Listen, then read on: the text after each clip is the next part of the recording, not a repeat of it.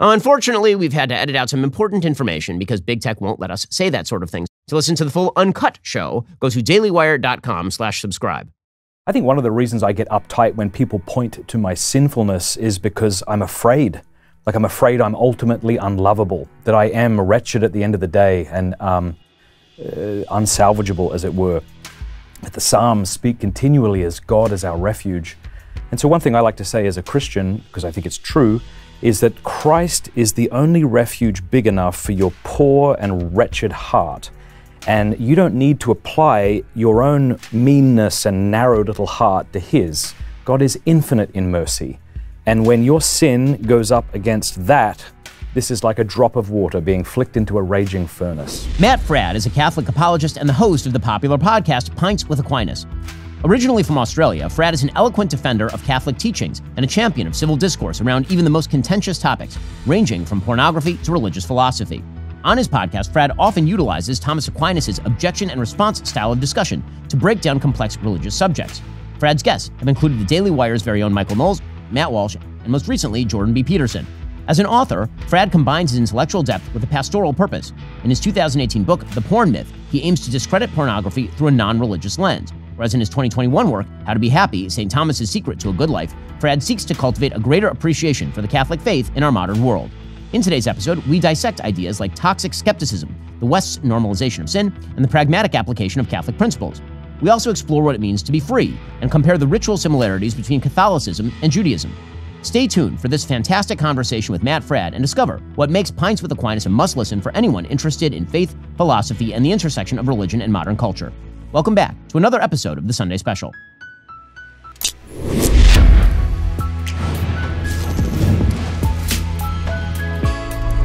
Matt, thanks so much for stopping by. Really appreciate it. Thank you. So let's talk about how you engage in discussion. Sure. With people who oppose you. Yeah. Because that's something that you frequently do. You don't like to term it debate because debate is very often about winners and losers as opposed to discussion, which is really more about clarifying positions and determining where people stand.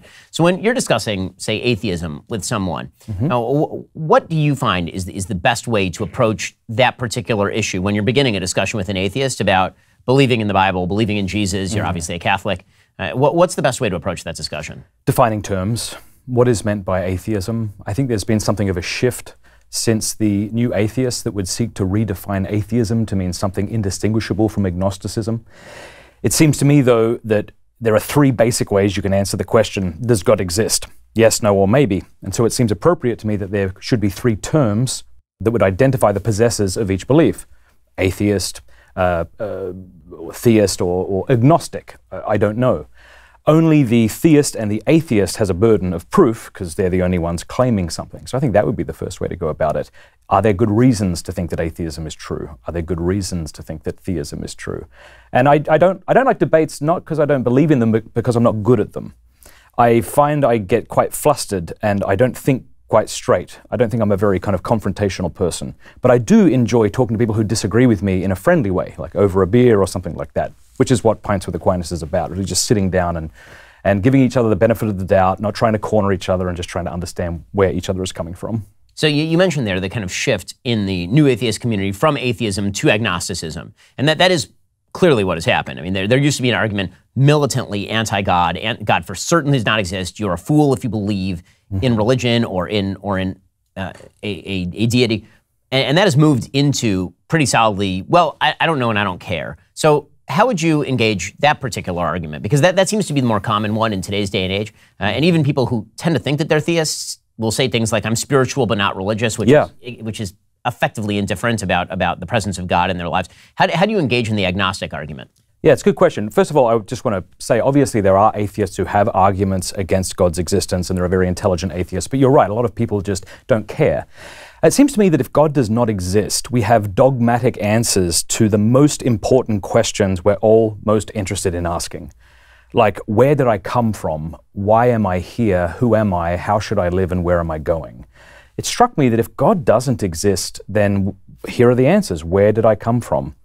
I've been coughed into existence by a blind cosmic process that didn't have me in mind. You and I are accidental byproducts of nature. There is no objective, mind-independent meaning for our life. We can adopt subjective meanings so we feel better about ourselves or something.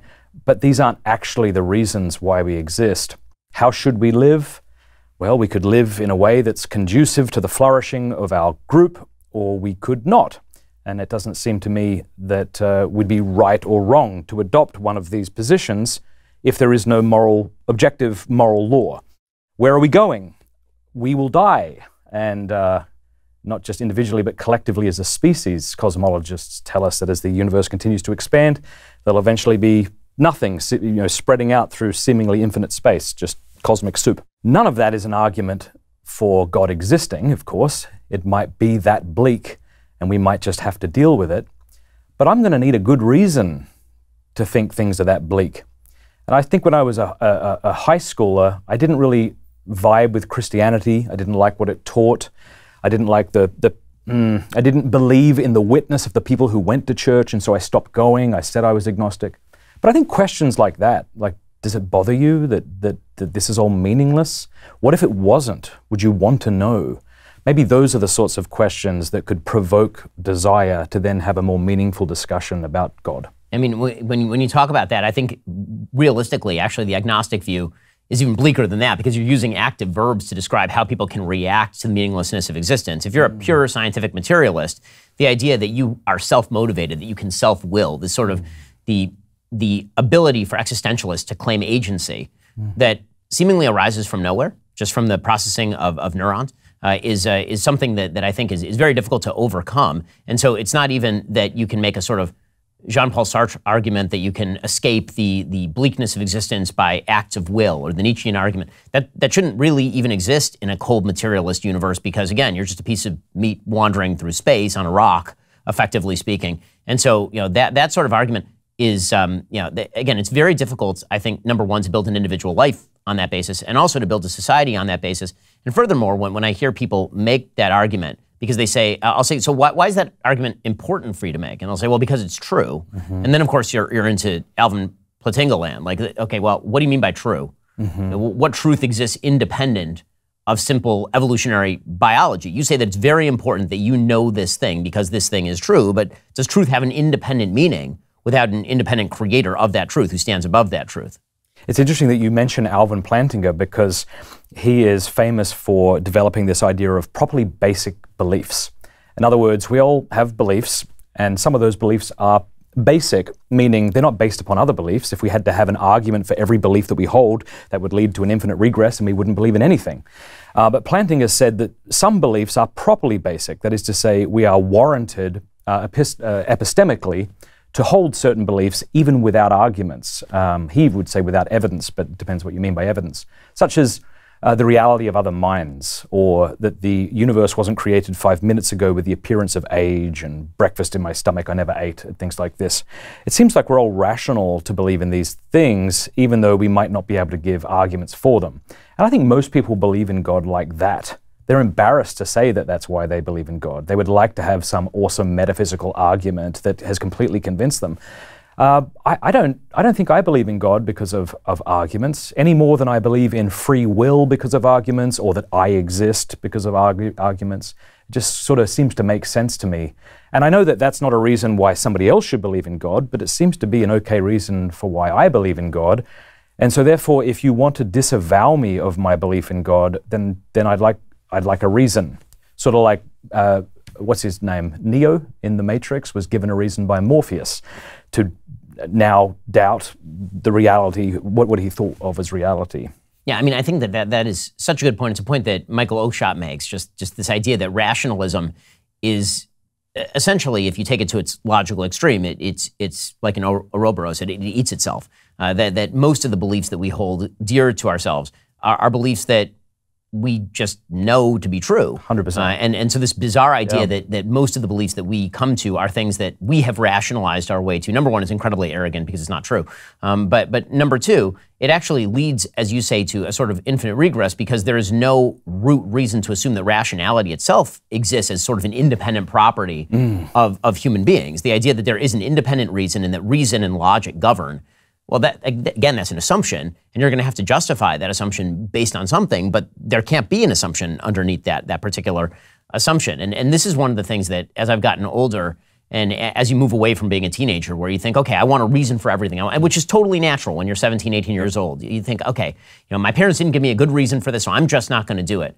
And then you get older and you realize, well, sometimes most of the time, you're doing things not because there was a good reason to do them, but because there's a good reason not to do the alternative. And I think that's really important and speaks to the sort of reality of what it means to be a human being. So much of modern politics, modern religion, modern thought is based on this bizarre idea that human beings are atomistic individuals who exist without any sort of presets. There are no presets in your being. And so you approach every argument with an equivalent weight on every argument, as opposed to, well, actually you exist in this system, and you have to be given some pretty strong evidence as to why you ought to disbelieve this system before you move outside of that system. I think that was the original point that you're making. You're going to have to give me some good reasons as to why I ought to jettison things like free will, rationality, eternal truths. Like, what's the pitch? I think since Descartes, maybe we've had this idea that we have to have some inhuman way of being certain about things, as if the only reason I can be justified in believing anything is if it's indubitable or self-evident or something like that. But if you were to press me on how I know Australia is an island, I'd sound kind of silly. I'd be like, I've seen it in maps and stuff. And you'd be like, you believe everything maps show you? And I'd go, yeah, I thought, or if somebody says, do you believe you have hands? And you're like, yes. And then they say, but do you believe you have hands? At that point, some people would be like, oh, I'm not sure. And that's a trick. It's a trick in that emphasis. Of course you know you have hands. Of course you could be dreaming. But everything we don't believe with this unusual degree of certainty. And so I don't think that theists should feel bad if they sometimes have doubts or something like that. We'll get to more on this in a moment. First, when did we decide to stop upholding free speech as a basic right? What's playing out right now at big tech companies and social media sites sets a pretty dangerous precedent.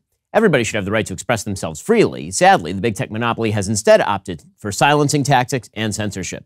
To fight back against big tech's control of the internet, I use ExpressVPN. Free-to-access tech giants make all their money by tracking your searches, video history, and everything you click on. They build your profile, they sell that data off to the highest bidder. But when you use the ExpressVPN app on your computer or phone, the software hides your IP address from third parties. That makes your activity more difficult for companies to trace and sell to advertisers. It helps keep your online presence more anonymous. What's more, ExpressVPN encrypts 100% of your network data to protect you from eavesdroppers and cybercriminals. That's why ExpressVPN is rated #1 by CNET, Wired, TechRadar, and countless others. So stop allowing big tech to revoke your right to free speech. Why not revoke their right to your data instead? Secure your internet with the VPN I trust for online protection. Visit expressvpn.com/Ben. That's expressvpn.com/Ben to get 3 extra months for free with my exclusive link, expressvpn.com/Ben. This is one of the things that's been so weird about, I think, our modern politics right now, is the sort of radical skepticism that's set in of everything is actually, it's a universal asset. Skepticism is useful and necessary, but radical skepticism, meaning doubting everything around you, doubting every expert, doubting every authority, that's actually a road to nihilism. And I think that because one of the dangerous aspects of our politics and our institutions today is because they've failed, many of them, in their missions, because so many of them have sold out their credibility for ulterior purposes. The reaction of a lot of people has been to basically dispense with all institutions, to dispense with the process of reasoning itself, that a question is deemed just as valuable as an attempt to search for an answer. That so long as I'm tearing away at the thing and showing that I am not subject to these authorities, that means that I'm an independent thinker, as opposed to the reality, which is that you're going to have to accept some authorities from time to time, or you're never going to get out of bed in the morning. On what basis can you use your cell phone if you don't believe that there are people who put it together in a way that means that it's going to work? And I think that radical skepticism speaks to the destruction not only of the credibility of our institutions, but to the reactionary nature of human beings themselves. It's almost like in a time of chaos, we all seek order because we can't live in chaos. And so where are you going to find that order? You might try to find it in the institutions, or you might try to find it outside of the institutions. And it seems to me that just like there's a woke Olympics or a woke spiraling where people are becoming crazier and crazier to prove how enlightened they are, there's something like that on the right as well, where the more outlandish the things that you say are, the more enlightened you are. And I think the rest of us are just off on the sidelines, quite confused, quite Yeah, it's like the internet with all of this conflicting information is making us weary, skeptical pragmatists. And I think a lot of people feel quite confused. I know I do about a lot of things. I agree. I mean, I think that the internet has made these things infinitely worse, mainly because it's allowed people to siphon themselves off into these bizarre silos of either radical skepticism or radical institutionalism. And in reality, the way that I think most people used to engage with their community or with God or with religion was just naturally in their daily lives. It's why the phrase that I've been using a lot on the show and in general is everybody needs to go outside and touch some grass. Yeah, I like that. This is like this sort of attempt to either intellectualize everything or to anti-intellectualize everything is incredibly dangerous. I wrote an essay recently, only for myself, wasn't published anywhere, just about why believe in God. And the answer that I came to is that no one, quote unquote, believes in God in the way that we tend to think about believing in God. Like I don't come to my belief in God, as you say, through a bunch of arguments and read the ontological argument and go, oh, well, you know what? I'm there. Like now it's happened. It's more that the assumptions that lie at the core of my being and at the core of my action in the world are religious assumptions. And that's true for even agnostics. Like, this is a point that I've made to agnostics is you're relying on free will. You're relying on your ability to act. You're relying on the idea of an eternal truth. You're using bricks from the house that I built and that you've blown up, but then you're reusing those bricks and pretending that they came from nowhere and that you actually mixed the straw with the mud, and you didn't. I mean, all those bricks are religious bricks. And so when we ask whether people believe in God or believe in their community, the answer is mostly in how people behave in their regular life. But the internet is not a place of behavior. The internet is a place of signaling. And signaling is very important on the internet because when you're, again, in a disembodied universe, then that's what happens. The way that you prove skin in the game in a disembodied universe is by taking radical positions. The way you prove skin in the game in a real universe is by doing things with other people. Wow. I'm going to have to think about that for a long time. That's really interesting. Yeah, I mean, I'm glad that, so the Catholic Church teaches that God, the existence of God can be arrived at through philosophical argumentation independent of faith. First Vatican Council made that clear. Thomas Aquinas taught the same thing. Thomas Aquinas says, but God revealed himself to us as well, because if he didn't, he says 3 awkward consequences would have followed. One, some people aren't smart enough to sort through metaphysical arguments for God's existence. I probably fit in that category. Second, people have stuff to do. So even if they weren't smart enough, they wouldn't have the time. And then thirdly, people who have enough time and are smart enough are kind of lazy and so wouldn't have done it.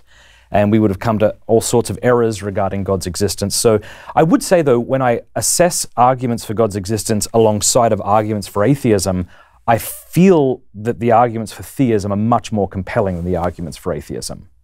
And when I look at arguments for atheism, I think the argument from the hiddenness of God or the problem of evil, I think, are really the 2 most emotionally disturbing arguments that would bother me. But when I look at them next to theistic arguments, I think they get swamped, personally. Yeah. And I'd like to go through a couple of those with you because they're really interesting. I mean, the argument of evil or of suffering, that's obviously the most, as you say, the most emotionally troubling. When you see innocent suffering and you say, where is God in all of this? And we're not talking about the easy answer for human beings, which typically, if a human being is harming another human being, and you say, okay, well, that's not right, free will, that has nothing to do with God. But natural disaster, baby dies. How do you deal with that argument from a religious point of view? Yeah. Well, I guess I would say that even if I don't have an answer to the problem of evil, I can still say, given my experience and given all these arguments I have for God's existence, which outweigh this argument, I can conclude that evil exists and I don't understand it. And that seems to me to be an okay response. Back to Plantinga, he was responding to people like J.L. Mackie, who would say, okay, if God's all-powerful, he could do away with all evil. If he were all-knowing, he would know about the nature and scope of evil in the world. If he were all-good, he would want to do away with all evil, but evil exists. Therefore, God doesn't exist, or if he does, he's either impotent, wicked, or something like that. Plantinga says that all you have to do to escape the conclusion is to insert a 4th premise, which is namely, God may have morally sufficient reasons for permitting evil and suffering in the world. You don't have to like that premise. You don't even have to think it's terribly convincing. So long as it's possible, it shows that God and evil are not incompatible or contradictory. But at that point, you might say, okay, fair enough, but surely the amount of evil and the kinds of evil would make it at least unlikely that an all-powerful, all-good God exists. But I don't know, maybe I'm just not in a place epistemically to assess the evil around me. Now, if my wife was to be seriously hurt or my children seriously hurt, I might lose faith in God. But the question isn't what would I do, but what should I do? So it seems to me, though, the problem of evil is felt most poignantly when we're experiencing a particular suffering in our own life. And at that point, I don't think apologetics is what people want. At that point, they just want you to sort of sit with them and listen to them and mourn with them. So that's what I'd say to that. I mean, that's the answer of Job, right? I mean, everybody tries to explain to Job why it's happening to him, and he keeps rejecting them. Then God says, well, I'm God. You know, that's the only answer that's possible, which really is, in the face of suffering, the only answer that really is possible. You were talking about the necessity of revelation from a Catholic point of view. I can tell you from the Jewish point of view, the necessity of revelation, right? Maimonides gives many of the same reasons as Aquinas. One of the fascinating things about Maimonides and Aquinas is they're writing it effectively at the same time in two different parts of the world. And they're coming to a lot of very similar conclusions about the nature of the sort of the merger of revelation and reason, which makes sense, of course, because you have the discoveries of Plato again, and so a lot of the Neoplatonists are coming to the fore, and so they're reading a lot of the same sort of stuff. But the argument that I think traditionally Judaism has made about the necessity for revelation as opposed to just natural law is that once you believe that human beings are capable of sussing out everything, then you do end up with the sort of possibility of human beings going astray in terms of how they themselves interpret the law. And I wonder what you make of that from a Catholic point of view, because obviously Judaism is very much focused on the law and it's focused on practice. And so when you read the first 5 books of the Bible, you know, it's filled with legalese and it's filled with specific injunctions to do and not to do. And in my religion, we follow all of those, right? I mean, we actually take all of the laws about kosher seriously still after several thousand years. And so when we look at that, there have been rabbis who have critiqued Maimonides saying, because he tries to give reasons for those commandments. He tries to say, okay, well, the reason for this commandment is X. And they say, well, we don't want you giving reasons for those commandments because the minute you do, you have now run into sort of the problem of Plato. Is the morality above the commandment, or is the commandment above the morality? But they say, well, the commandment's above the morality. Like your moral take on the commandment is irrelevant, which is why revelation is necessary. From a Christian point of view, where commandments are secondary to faith, would that be fair to say in Christ? Or how does the logic work there? Well, I guess I would say that Catholics are champions, hopefully, of both faith and reason. So what has been revealed to us, we wouldn't necessarily know unless it were revealed to us. There are certain things that one can know through reason alone. We already spoke about the existence of God. Perhaps one can come to believe, Aquinas I think would believe this, that God is all-powerful, all-knowing, etc. But then there are things that we can't know unless they were revealed to us. So in Christianity, the Trinity wouldn't be something you could arrive at through reason, though there have been people who have tried to do that. They were like, okay, if God is love, then you have the one who loves, one who is loved, and the love that they share, therefore, but that doesn't seem to work, I don't think. The Eucharist would be something that we couldn't know, maybe the Incarnation. So there are some things that have been revealed to us that we couldn't know otherwise, and there are some things that have been revealed to us, such as God's existence, that we could know, but it would have been dangerous because we would have come to that belief and ended up holding a bunch of errors. But then once God has revealed something to us, then surely we can think about why that is reasonable, it would seem to me. Yeah, I mean, I totally agree with that, but I think that the key element that Judaism puts forward, and sounds like Catholicism too, is you don't do it because it's reasonable to do to you. You do it because God said so. Yeah. In other words, and that what God says would always be reasonable. Right. It's not like you would come into a belief. Christians would say, any belief that's been revealed to us that we can't prove, we can at least prove that it's not unreasonable. So we wouldn't believe something that's absurd. Right. So when it comes to the conflict supposedly between miracle stories and nature, the way that Aquinas says this, and I think Maimonides too, but you know Aquinas far better than I do, is that you're either reading Scripture wrong or you're reading nature wrong. Right. They're the same. That if the blueprint for the universe is in fact the biblical narrative, then if that comes into conflict with scientific discovery, then it's because one of those science or bad faith. Right. Exactly. It's more on this in just one moment. First, have you ever found yourself tossing and turning at night, unable to get comfortable because you're just too hot, one leg under the blanket and one leg sticking out? It's something bizarre out of a weird nightmare. Well, Boll & Branch can solve that for you. Boll & Branch is here to help you never sleep hot again with sheets that are woven to allow airflow and feel cool and crisp to the touch, perfect for sleepers who run hot. Boll & Branch has amazing options for hot sleepers. You can choose from 100% organic cotton percale made with a naturally cooling weave, or their linen, which is made from European flax to be light, airy, and softer than soft. I'm telling you, the stuff from Boll & Branch is so good.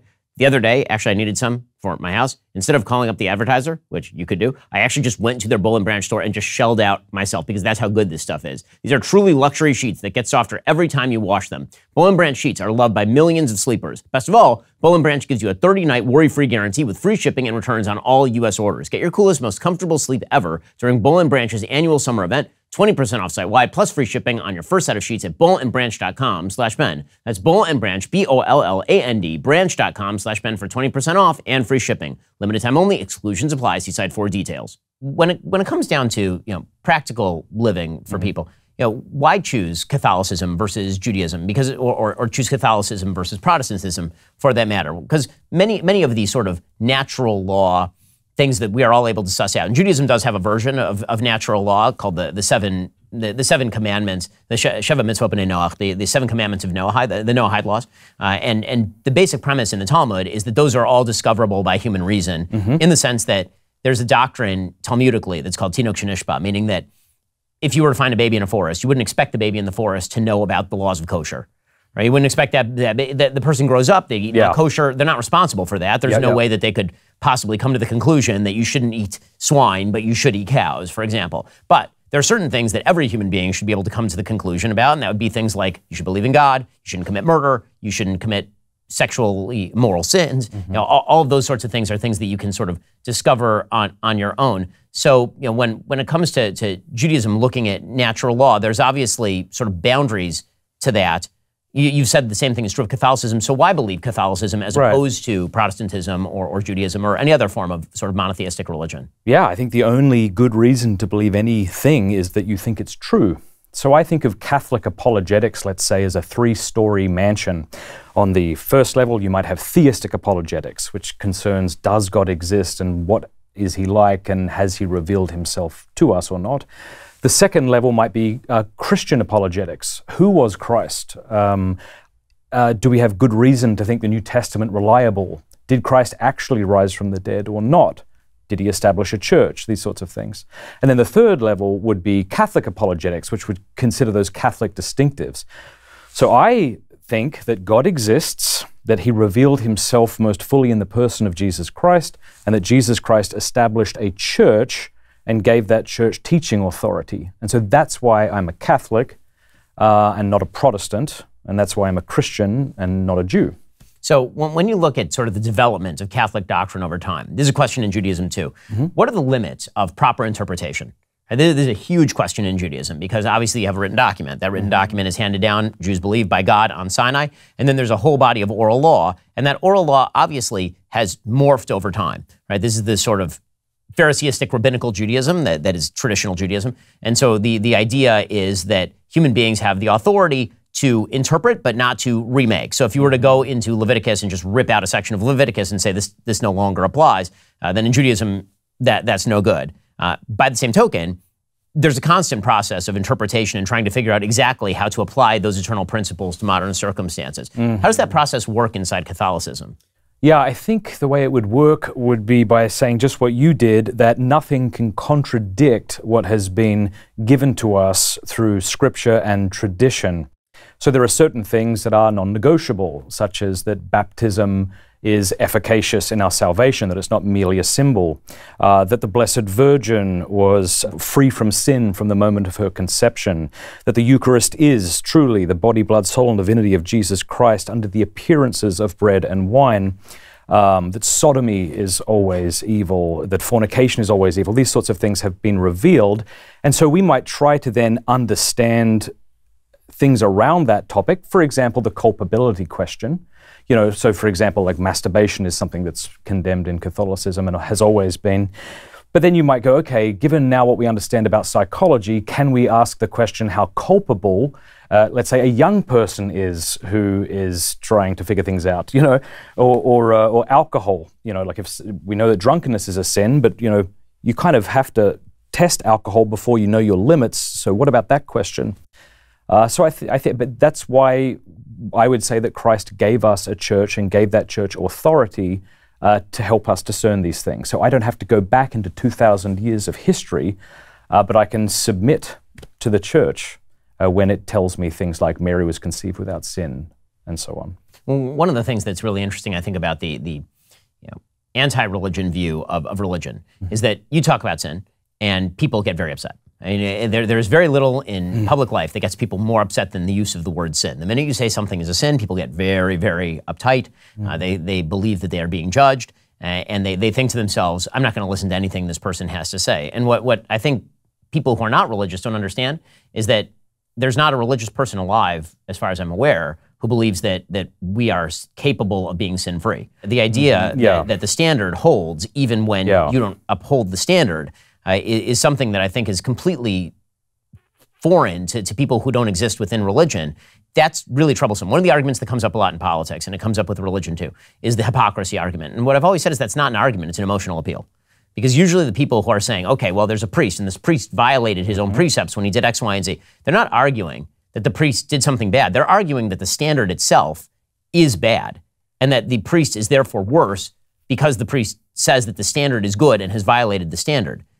The sort of argument that's made in politics and religion all the time, to me, that argument is almost always an emotional attack on the standard itself rather than violation of the standard per se. And I go through my life violating God's precepts, I would imagine, on a fairly regular basis. And that doesn't mean that I'm right to do so. It just means that I'm a human being. Yeah, if I can kind of preach for a second here, as a Christian, I would say, and you can give me your answer as a Jew, I think one of the reasons I get uptight when people point to my sinfulness is because I'm afraid. Like, I'm afraid I'm ultimately unlovable, that I am wretched at the end of the day and unsalvageable, as it were. But the Psalms speak continually as God as our refuge. And so one thing I like to say as a Christian, because I think it's true, is that Christ is the only refuge big enough for your poor and wretched heart. And you don't need to apply your own meanness and narrow little heart to His. God is infinite in mercy. And when your sin goes up against that, this is like a drop of water being flicked into a raging furnace. So if you talk about my sin, or if I become aware of it, this makes me uncomfortable. And I think at that point, what I tend to do is want to downplay my sin or look at people who are worse than me. But I think the answer is instead to look at the great mercy of God and go, okay, my trust is in Him. He is my righteousness. Yeah, so this has come up a lot in terms of the topic of one of your books on pornography. So this has become like a very hot issue in the United States, obviously, and in Europe particularly. The sort of normalization of pornography. It's been, I wrote about this back in 2005. I wrote a book in 2005 called Porn Generation, How Social Liberalism is Corrupting Our Future, in which I talked about the destruction of an entire generation of people because of the rise of pornography, the mainstreaming of pornography. I was chided as a prude at the time, of course. And then, pretty much all the predictions came true, that this was actually really devastating to the soul of human beings, that it really harms people. And yet, to point out that pornography is indeed a grave evil, that it actually does harm to both the participants in it and the people who use it, that is now considered something that is utterly unsayable in public life. Is that right? I mean, I think that you can say it, but you're seen as weird. It feels to me like the tide might be turning a little bit. I agree with you that most people would not want to say that pornography is wrong all the time. I agree with that. But it seems to me that you're hearing more, even comedians kind of making fun of things like pornography. Pete Holmes is a good example of this. I'm not sure if you've heard this bit, but he says something like, isn't just, it's double. You're getting a man while being, by a man. Like, this is clearly cream puffery at its highest. To be a bit more serious, Saint Dominic says, the man who governs his passions is master of his world. We must command them or be enslaved by them. It is better to be a hammer than an anvil. And I think the man who continually kind of gives over his life to pornography is becoming emasculated. He's being robbed of the ability to be masculine. All right, as a Christian, I would look at Christ's words, this is my body given up for you, and that this act was the most masculine act, and it's something that I should try to replicate with my own wife, in that I deny myself for her good. But pornography trains a man not to say, this is my body given up for you, but the opposite, this is your body taken by me. I deny and forsake and trample over your dignity for the sake of my pleasure. So, yeah. I think this goes to one of the most fascinating things about Catholicism in general is the focus on the embodiedness of human beings, which runs directly counter to all modern strains of thought. So the way that the sort of post-Cartesian world has taken up this argument is that the body is one thing and the mind is another. It's this weird Gnostic dualism that exists in how we think about ourselves. That, okay, so your body wants porn and your mind is separate from your body, so what damage could you be doing to yourself?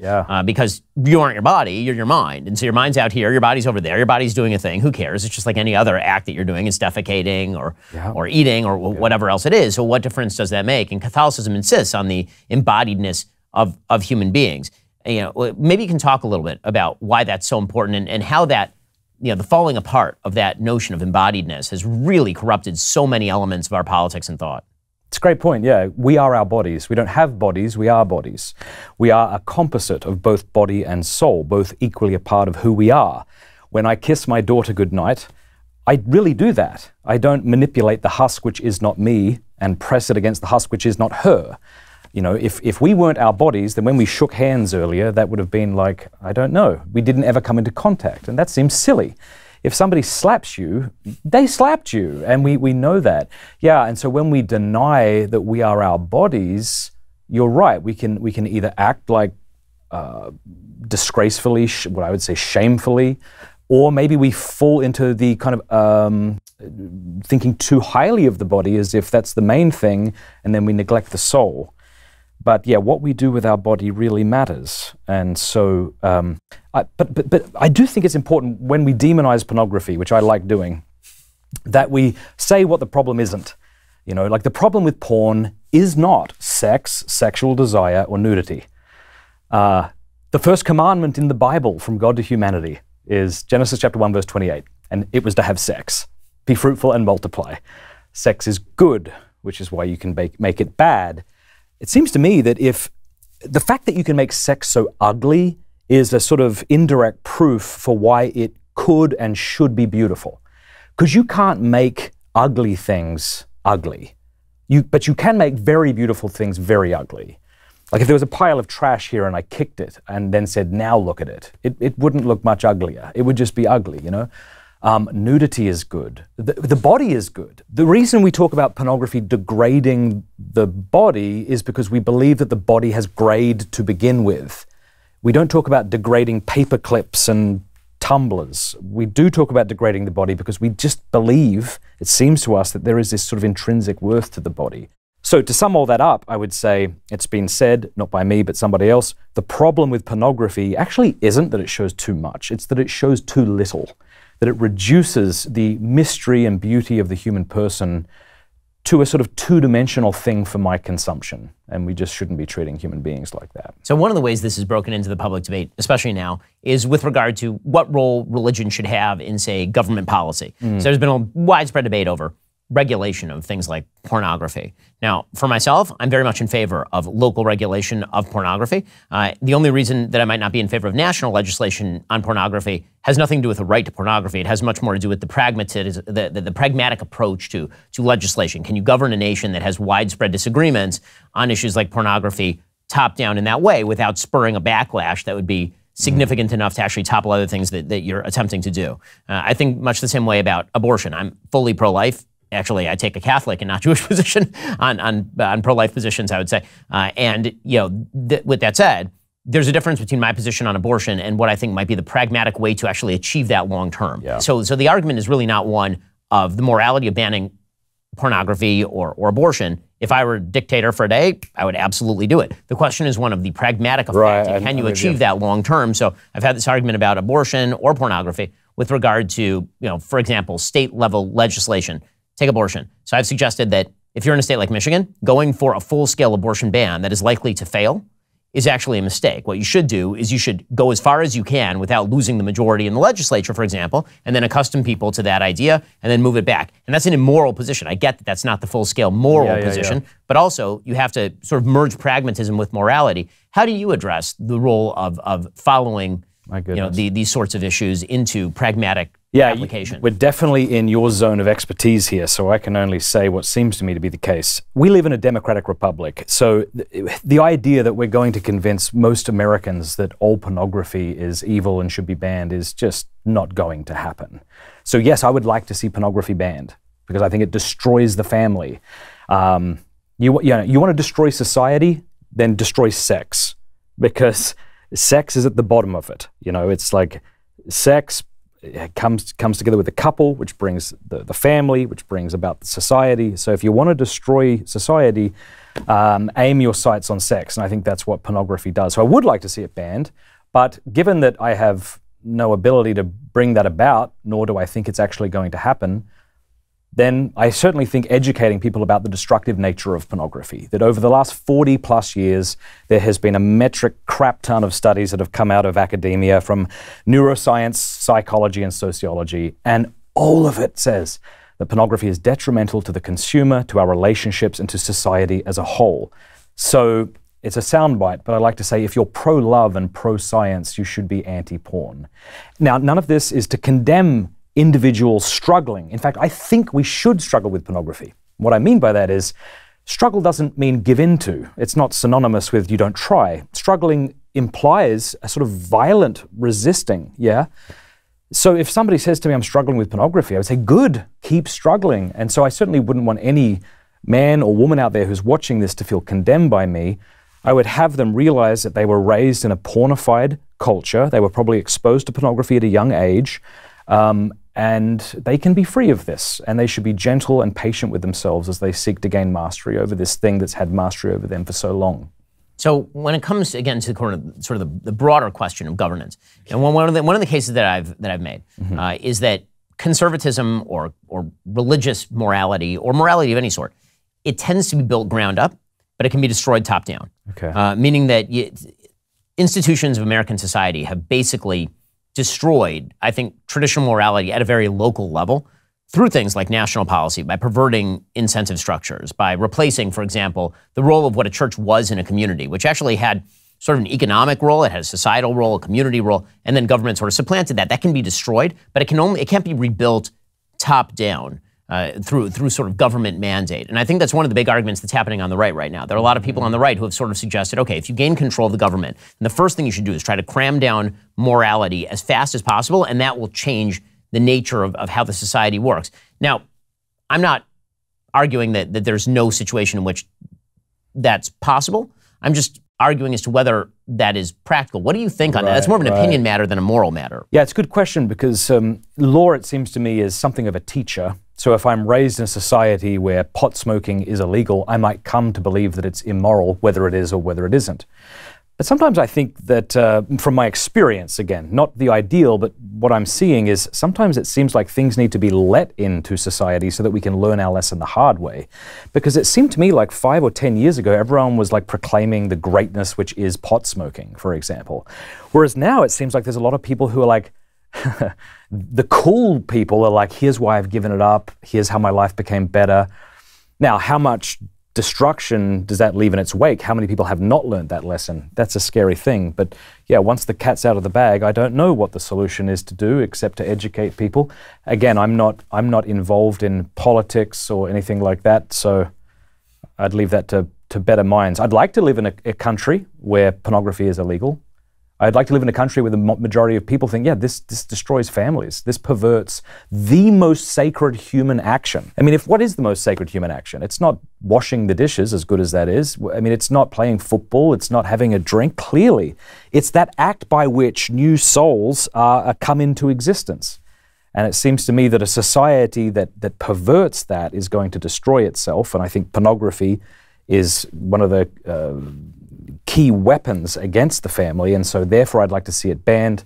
Is that pragmatic? Would that have backlashes? I haven't thought that through. So what do you think, going back to sort of some of our original questions, what do you think is the best way to societally approach morality in a way to convince people?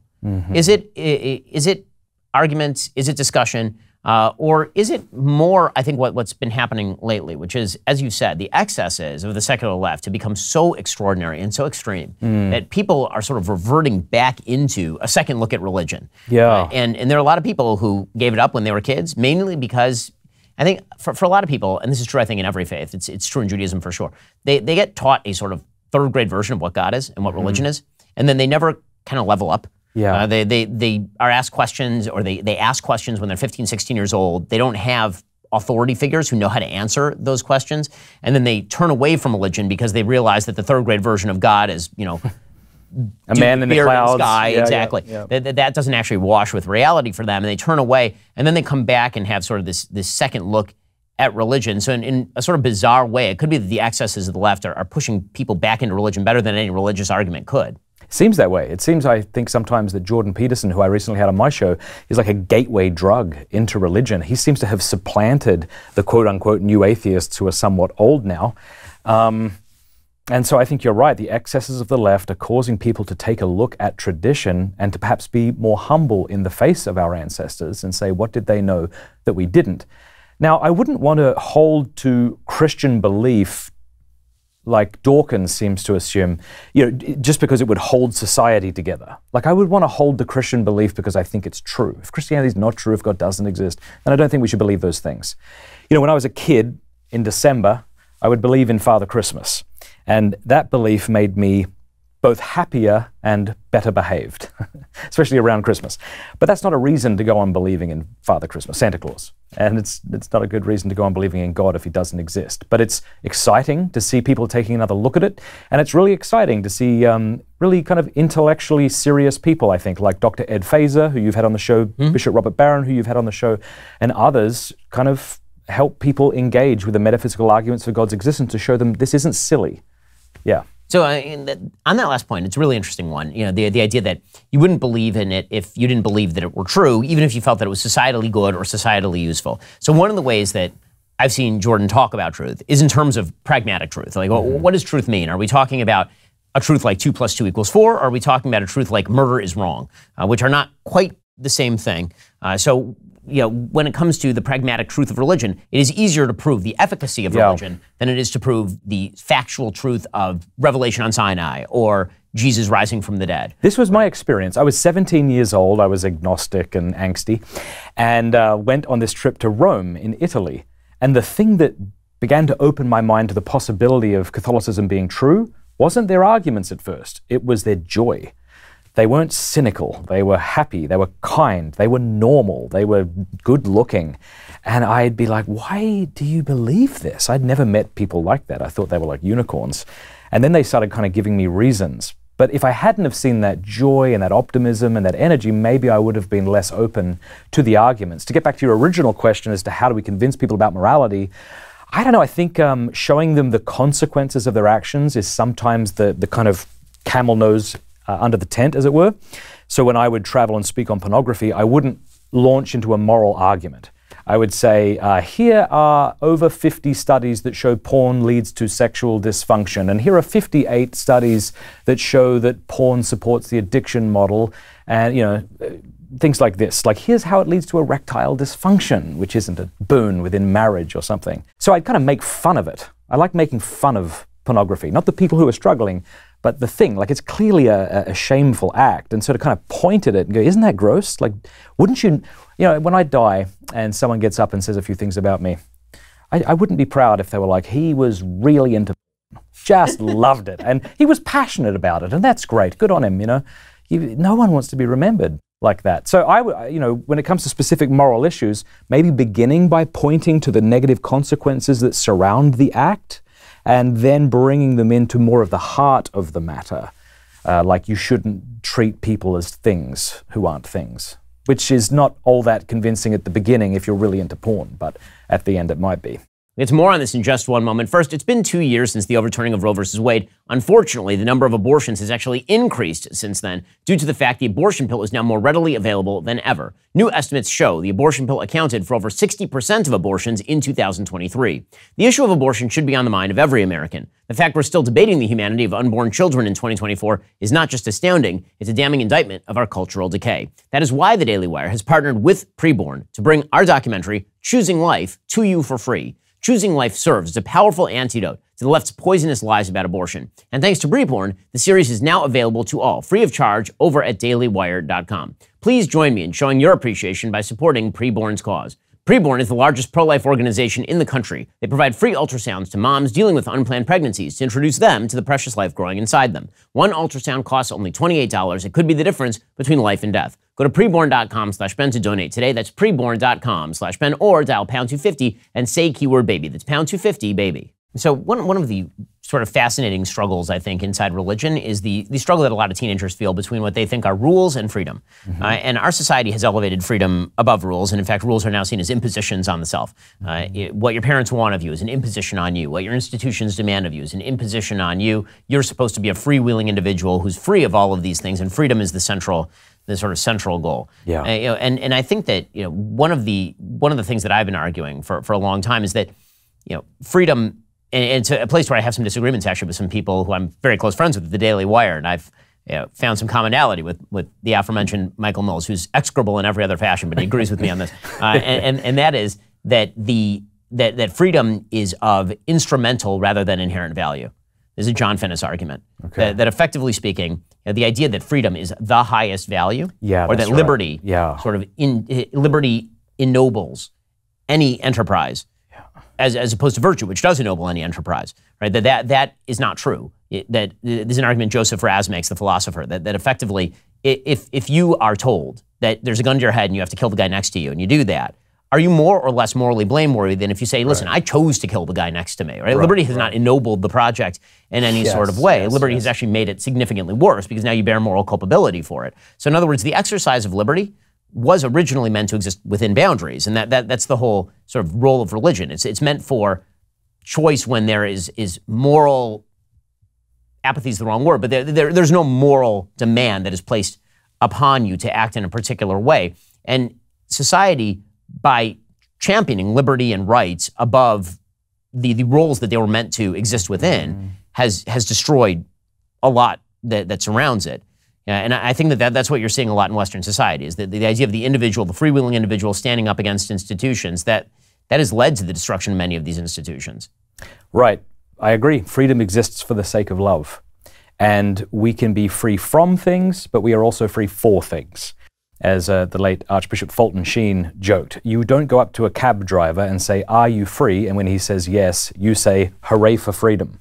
Freedom exists for something. And so it seems to me that in America and other countries, when you talk about freedom today, we often mean freedom from constraints. But we should be free for things as well. Like the man who can't say no to his next beer, is he free? No, he's kind of enslaved by his passions. The man who cannot say no to look at pornography, is he free? And so on and so forth. And this is the case that I've made, that it's a huge mistake people make in quoting Exodus. When Moses says, "Let my people go," there's an end to that verse, right? So that they may serve me in the wilderness. And everybody always forgets the second half of the verse, right? You need the second half of the verse in order to make sense of the first. Yeah. The basic idea of just innate human freedom as the highest value is not a biblical concept. It really is not, because you're supposed to be subject to the mission that God has placed in front of you.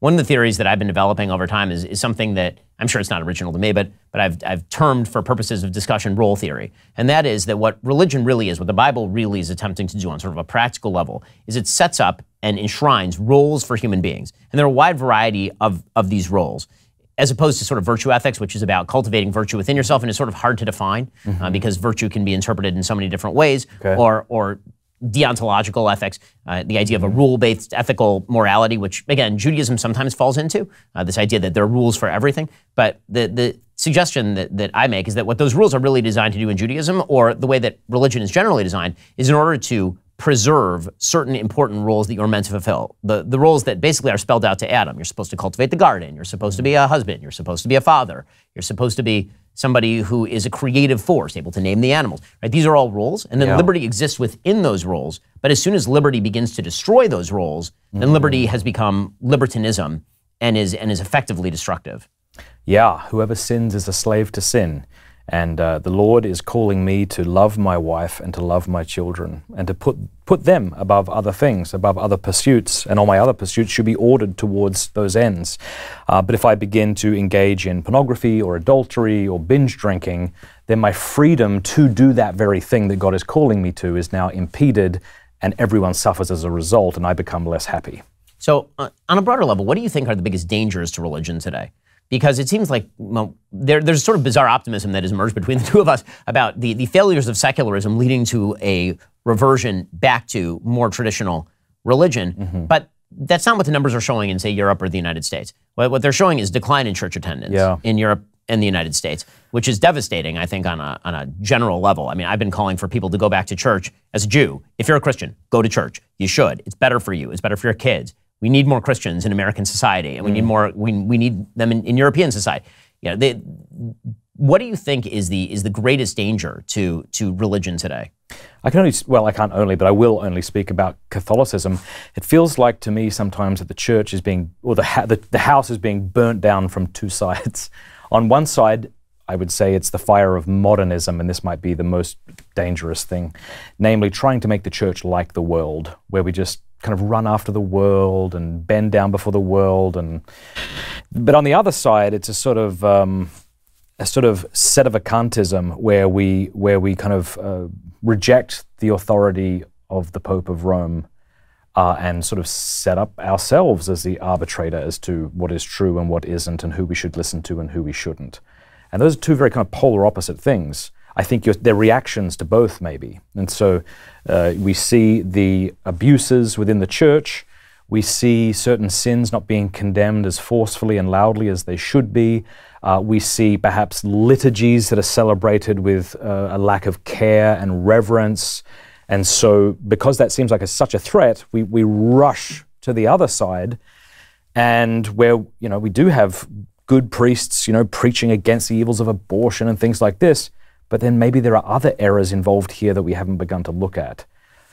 Do you have something like that in your community? Oh, for sure. Yeah. I mean, so I think that typically speaking, since the Enlightenment, the big danger to Judaism has been the rise of modernism, the rise of individualism. The one thing that Jews held in common during the 1700 years or so, when Jews were effectively forced into ghettos, is that they were in the ghetto. So the idea was that they were forced together. Judaism was defined by keeping the law, and then the gates were opened, and then it was like, okay, well, you can now become a citizen of general society, and that forced a sort of crisis in Judaism that was approached from three different angles. One was a full sort of assimilationist ideology. Yeah. My Jewishness should disappear. That would be good, and I should just become a citizen like any other. And then there was a sort of halfway position, which was the best of the modern world can be taken in by Judaism and engulfed in Judaism, and Judaism can essentially filter out through the modern world, taking the best parts of it and rejecting the worst parts. And then there is a full-scale rejectionism by parts of the Jewish community, and that was, okay, well, when you opened the gates, you also let in a bunch of bad influences.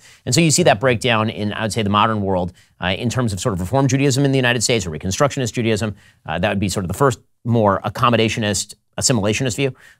The sort of modern Orthodox, which I consider myself, which is the sort of merger of not secular values, but secular technologies with Jewish values and living in the modern world, having a job, accommodating yourself to democracy, these sorts of things. And then you have wings of the Jewish community that would probably be termed ultra-Orthodox by the media, where the goal is to just shut off all influences whatsoever because you're so afraid that those influences are going to draw your kid out into the open where they're going to be attacked.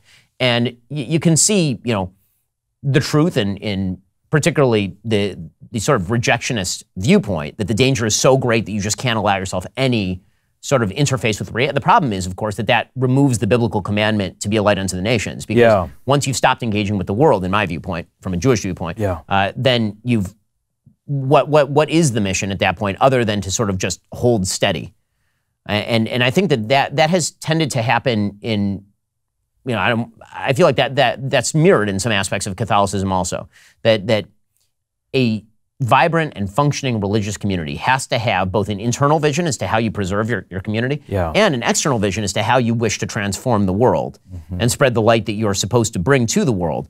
And the more missional your religion is, the more it is likely to give your kids a sense of mission and lead to a sense of growth as opposed to decline.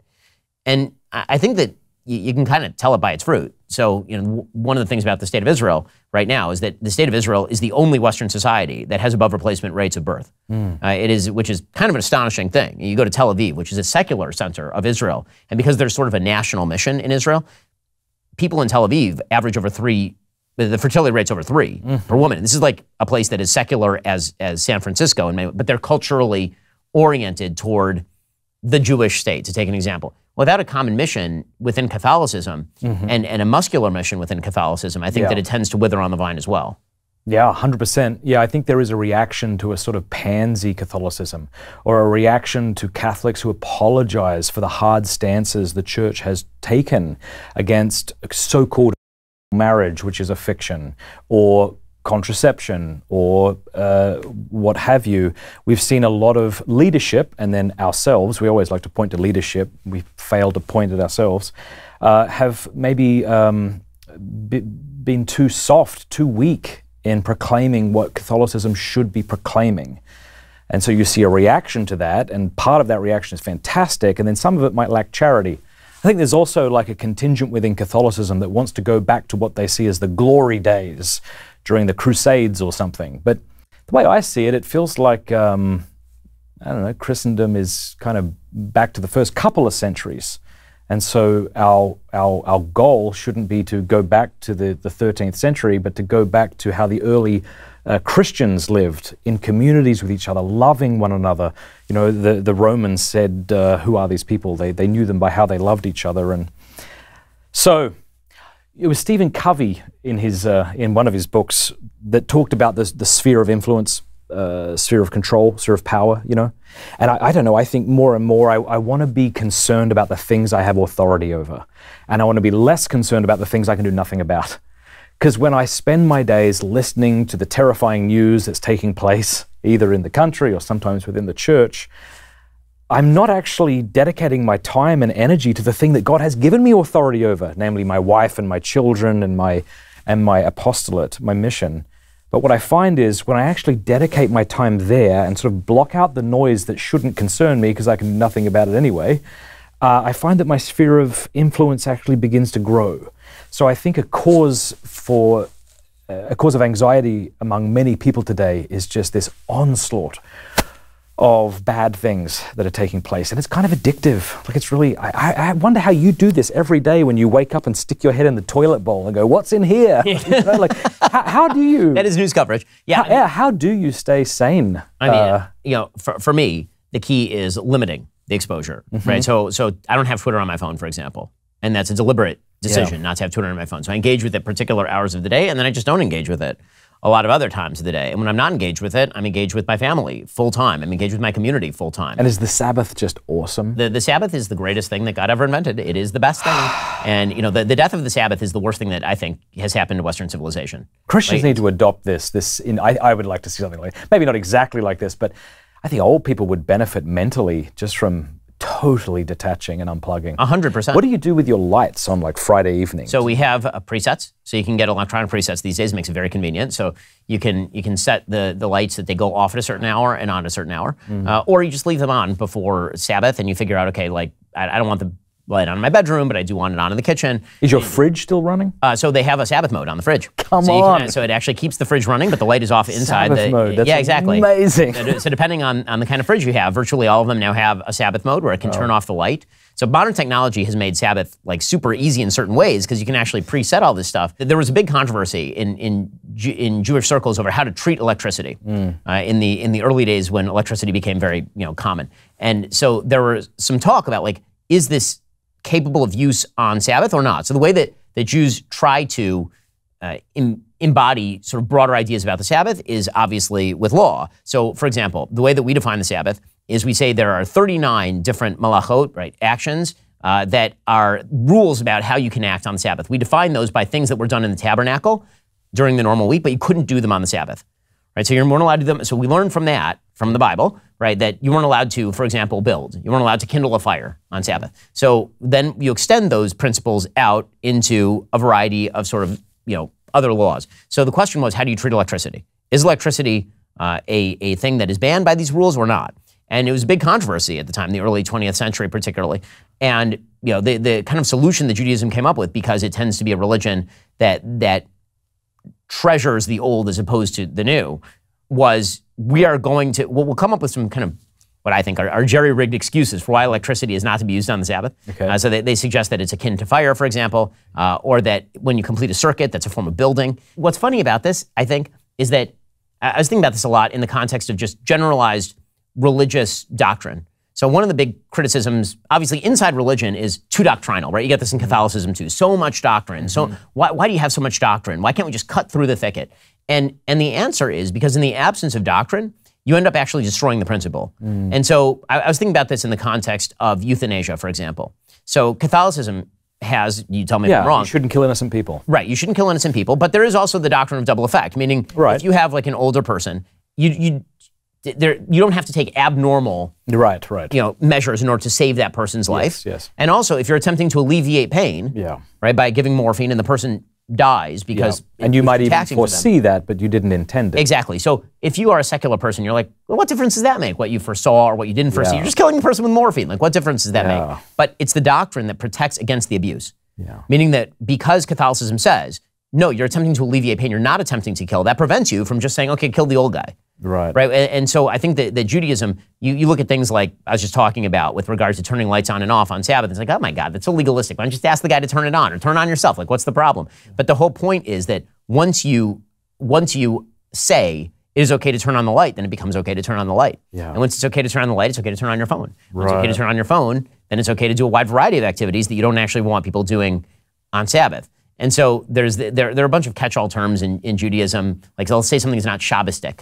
Okay, Shabbistic just means in Yiddish that it's not something that you should do on Shabbos. It's not recommended. There's a lot of not recommended. What would be an example of something that you that's not shouldn't do? But okay, so for example, I could theoretically leave on my TV all of Shabbos. Right, I turn on just like a light. I could leave it on Friday night before Shabbos comes in. I could leave it on. I could watch the ball game on Saturday. That would be considered not Shabbistic, right? Like it's not in keeping with the spirit of Shabbos. How do you cook? This has now become me interviewing you, but I'm going to keep going. It's interesting. I never get these questions. So how do you cook food?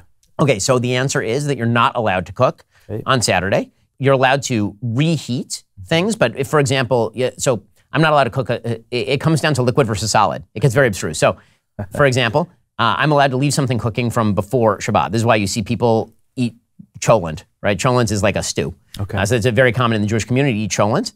And so you'll leave it on cooking like all night. And because you didn't start the cooking process on Shabbat, you just left it there. But if you take the cholent off, you're not allowed to put it back on the flame, right? Because then now you've started a new cooking process. Cholent's actually started to become a thing because of the fight between Karaites and Pharisees. Because Karaites said, well, it says you shouldn't kindle a flame. And so if you're kindling a flame, that means you really shouldn't use the flame. And so the Pharisees were like, well, no, it says that you're not supposed to kindle a new flame. And so it became a cultural differentiator to actually start cooking something before Shabbat and leave it cooking over Shabbat to say, I'm a Pharisee, I'm not a Karaite, for example. So like, fascinating. It's really interesting. So you're allowed to reheat solid food. So if I have like if I have, chicken or something? Like chicken, as long as there's not too much sauce, right? Because if the sauce turns it into a soup. So like it gets very, very detailed. No, but you're right. It's like with children, we all understand, give them an inch, they'll take a mile. Well, we're like that as well. And so when you start to shut down these rules, the whole thing. And this is one of the things that I think is so fascinating about Catholicism. I've talked about this with Bishop Barron, is that Catholicism, Christianity started off as a rip on Phariseeism, obviously, from a philosophical level, right? Our top guy was doing that, Right, and blessed Lord. And again, that's actually nothing new in sort of Jewish history in the sense that Jeremiah does the same thing, right? If you read the prophets are constantly saying things like, does God need your sacrifices? He needs you to be kind to the poor. He needs you to give charity. He needs you to think about virtue. Does he really need like roast meat? Right, that's actually, Jesus is saying something, that's why Jesus is Jewish. I mean, he's not saying anything that's actually super foreign to Judaism in the segments where he's criticizing Phariseeism. But the attempt of Christianity to sort of get rid of aspects of the law, this is a question I have for Christians, ends up being backfilled by attempts to sort of reinstate the law, meaning Catholicism is rich in doctrine. So if Christianity started off as an attempt to get rid of many of the rules as unnecessary in order to reach the virtue that the rules were attempting to reach, then why is it that there is so much doctrine in Catholicism? Catholicism in terms of coming back. Can you think of an example within Catholicism? You're like, that's really interesting that you do that. So all the ritual, for example. Like at Mass or Divine Liturgy, those sorts of things. Right, exactly. Like that sounds very Judaic, meaning like Judaism mandates you're supposed to daven 3 times a day. There's like an actual set service, right? And so 3 times a day, davening is praying, sorry. I slip into the Judaic language. But you pray 3 times a day, and you say the same service 3 times a day, and it's very ritualistic, and it's very repetitive. And I have very ritualistic prayers that I pray. Every single morning I have a very specific thing that I do. Every night I have a very specific prayer that I pray. And these sort of anchor me throughout the day. Exactly. Yeah. Exactly. And so I think that what's fascinating is how the divergence, the original divergence, ends up becoming more of a convergence. If you watch how Catholics practice and how Orthodox Jews practice, there is similarity. There's a lot of similarity there. Yeah, I don't know if it was that we kept the moral law, not the Mosaic law, because the understanding was now that the Mosaic law wasn't what justified you or saved you or something like that. I have another question for you. Why don't you want me to be a Jew, or do you? I don't care. Yeah, so why? Why? Because I want you to be Catholic, obviously. Right. No. And by the way, I appreciate it. Yeah. Like, this is what I've always said to my Catholic friends, my Protestant friends. Yeah. As long as you're coming at me with a book and not a sword, that's great. And they're not being annoying and exactly. just berating you or something like that. I mean, even if you want to be annoying about it, that's fine. Like, you care enough about my soul that you want me to be saved. I appreciate it. Yeah. It's much appreciated, and we'll find out in the overtime period who is right and who is wrong. But why? Yeah. Why don't you? Because we talked about earlier about the only reason you should believe something is because it's true. Right. You presumably believe I believe falsehoods, and you believe true things. So why shouldn't you encourage me to abandon some of my beliefs and adopt some of yours? Right. So doctrinally, what Judaism believes is that the commandments of Israel were only given to Israel. Okay. Meaning that the 7 Noahide commandments that I referred to earlier, those are incumbent on all of humanity because they're given to Noah, right before the Jews actually arise as an independent family and people. Mm-hmm. And so those apply to everyone. So if you're not a member of the Judaic tribe, then those rules don't apply to you. So the 613 commandments that apply to me are boiled down to 7 for you. Mm-hmm. And so what that means is that if you want to join in to do those commandments, like, that's not required of you. Like, sure, you welcome if you want, but certainly Judaism doesn't feel the necessity to force to evangelize and to bring people because Judaism doesn't actually suggest being chosen doesn't mean being superior, right? I think this is one of the great misnomers of sort of history, is that when the Jews say that they're a chosen people, what they mean is that they're better than everyone else. And it's like, no, in the same way that if I choose my oldest child to take out the trash, that doesn't mean that my oldest child is better. It means I need my oldest child to take out the trash. Like, that's not the same thing. Okay. And so the sort of idea that Jews are, in their own minds, superior to everybody else because it is incumbent on them to do that, that's obviously not how Jews think, especially because there are a bunch of commandments that are incumbent on men in Judaism that are not incumbent on women in Judaism. Does Judaism then believe that women are of lesser value than men? I mean, but apart from little laws, there must be like metaphysical things that you hold as true that you would like me to believe. Or at least you would like me. I don't mean to be confrontational, but you would clearly would want Christians to realize that Christ was not the Messiah, that he didn't write. Maybe you don't want that, or maybe it doesn't bother you. You don't care one way or the other. Right. So the way, but like when I look at Mormons, I'm like, look, I love you, and this isn't a criticism on you directly, but Joseph Smith was not a prophet.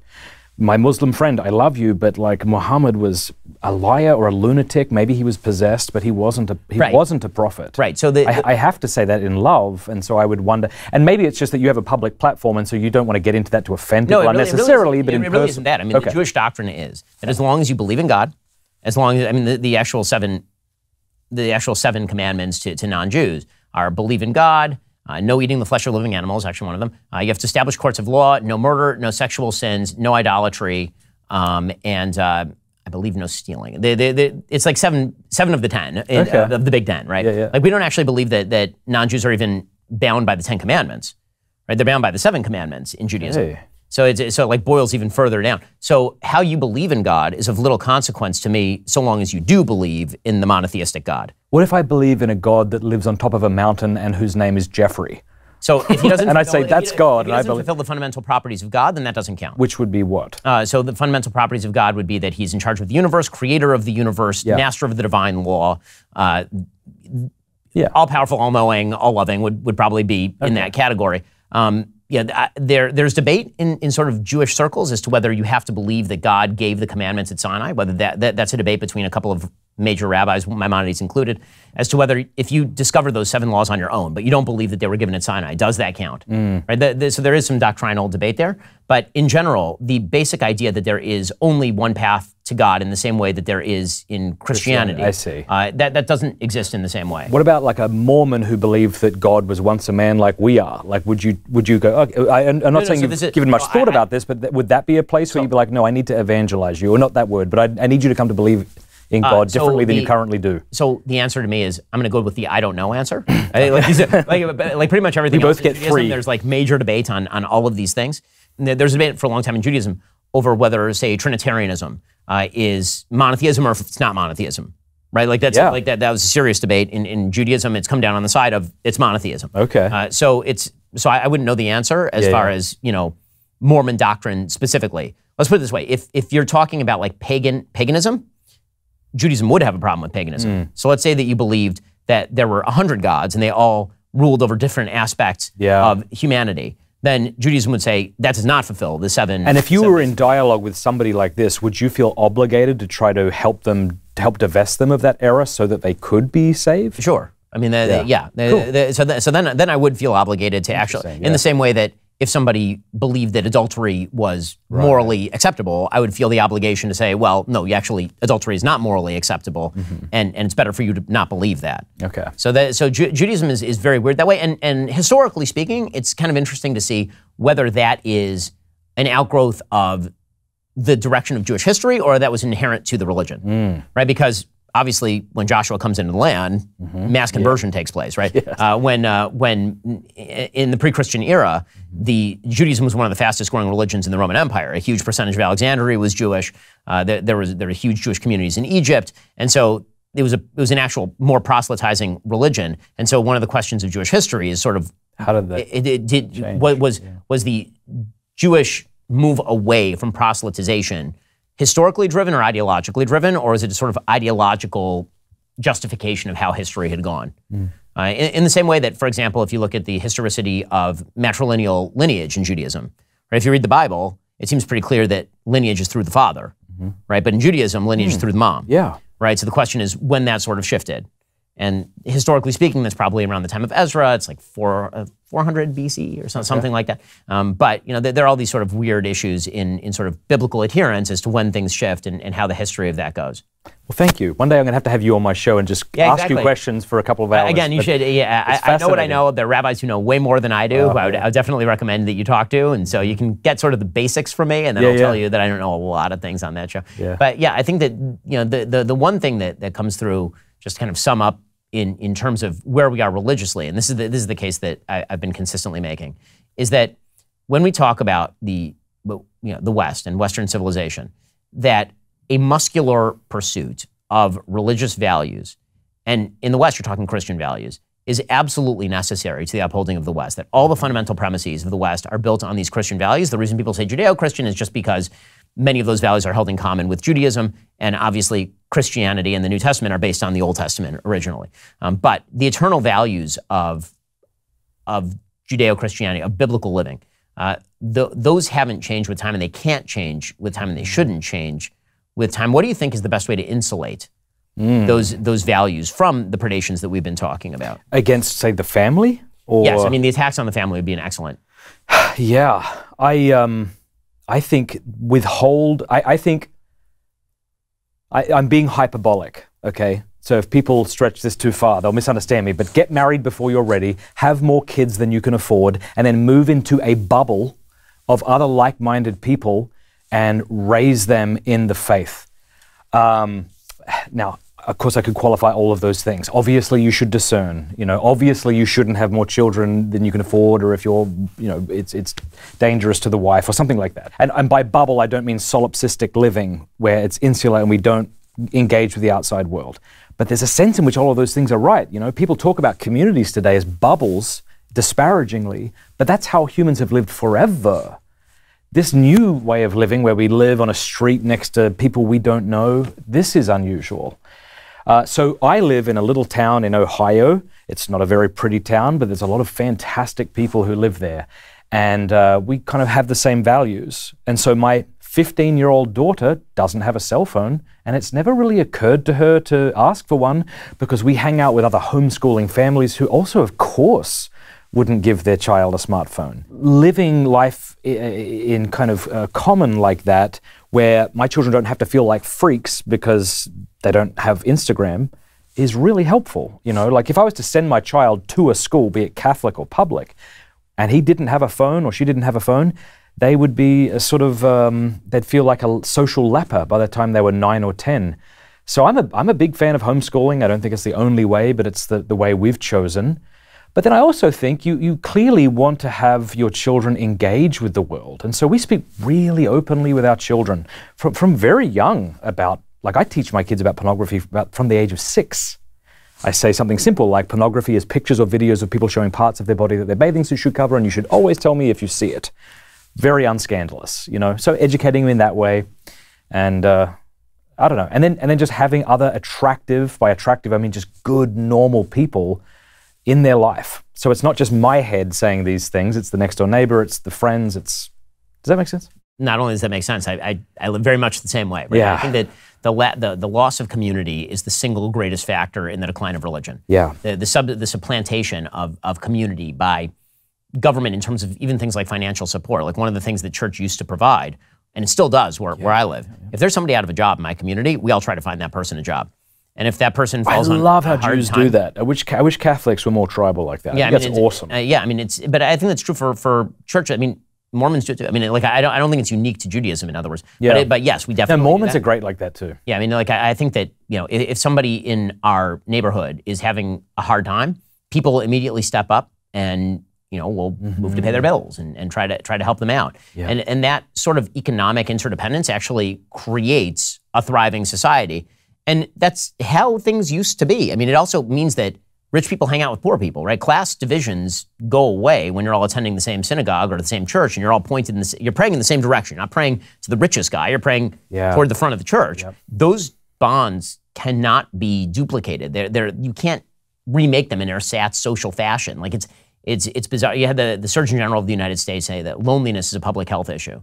And I just thought to myself, yeah, but the government can't solve that public health issue. The only way to solve that public health issue is you need to go to synagogue or church. Like that's the only way to solve that issue, because there's nothing quite like, you know, being engrossed in a community, and that does set social standards. I mentioned the birth rate in Israel. One of the reasons you have that birth rate is because everyone around you has 4 kids. That's great. Right? I mean, like in our community, like 4 is a bare minimum. Yep. Like when we had our 4th kid, it was like, okay, welcome to the club now. Like where are the other 4? You know, like that sort of generalized social expectation and a recognition that requires community support. Meaning, if you're at the playground and a kid is acting badly, in American society, if someone says something to your kid at the playground, then you are supposed to get mad at that. How dare you parent my child? That's terrible that you're parenting my child. Well, in a traditional religious community, if somebody parents my child, the answer is good. They should be parented. Like if I'm not watching and my kid does something bad, I want somebody to discipline my kid because we all hold the same standard, and that's why we have to hold the same standard when we live in these sorts of communities. It would probably be unchristian to suggest that we come up with a bumper sticker that just says "Outbreed the bastards." Would that be wrong? I don't know, but so that's cool. So Judaism, you guys have a lot of kids. Mormons have a lot to well, the outbreed is Catholics try. Yeah, I mean that's going to be the future of humanity is going to be unfortunately, because we just need to breed, but then not have them indoctrinated into atheism and modernism. So I was at the store the other day. My wife came out and she went, "There was a family in there, and they had a lot of kids." And I went, "Were they neat or disheveled?" "Neat." "Ah, Mormons." If they look terrible and stained, those were good Catholics. Well, Matt, it's been amazing to have you here. I really appreciate it. Everybody should go check out your work because it really is fantastic. Again, thank you for the time. Thanks.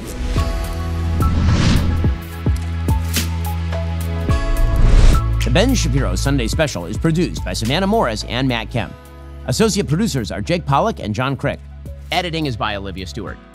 Audio is mixed by Mike Coromina. Camera and lighting is by Zach Ginta. Hair, makeup, and wardrobe by Fabiola Cristina. Title graphics are by Cynthia Angulo. Executive Assistant, Kelly Carvalho. Executive in charge of production is David Wormus. Executive producer, Justin Siegel. Executive producer, Jeremy Boring. The Ben Shapiro Show Sunday Special is a Daily Wire production. Copyright Daily Wire 2024.